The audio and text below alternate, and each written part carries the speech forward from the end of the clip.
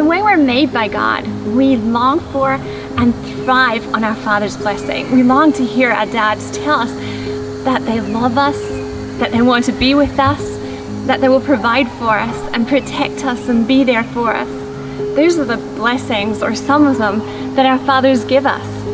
And when those are withheld, we lack the foundation on which to build our lives. We fall for the lie that we'll never measure up, that there's something intrinsically wrong with us, and that we won't fulfill the purpose that God has for us. And that's really the situation that I found myself in well into adulthood. What set me free to become the person that God has called me to be is when I realized that God, the Father, has already blessed me. He has given his fatherly blessing. In Ephesians 1, verse 3, it says, "The God and Father of our Lord Jesus Christ has blessed us in the heavenly realms with every spiritual blessing in Christ." This is written in past tense. It's not something that we need to strive for to receive. God has already given his blessing to us, and all we need to do is to realize what that means, to realize that we have been blessed. So in Ephesians, it then goes on to list the specific blessings that God has given us.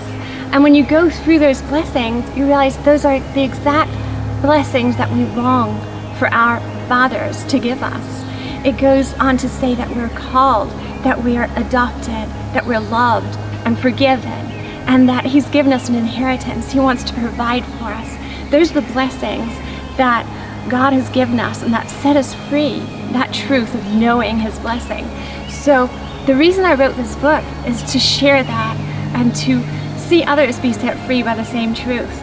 This book will be most meaningful to those who have not received their Father's blessing, but it is written for anyone who wants to know more about who God is as their Father and who they are as God's children.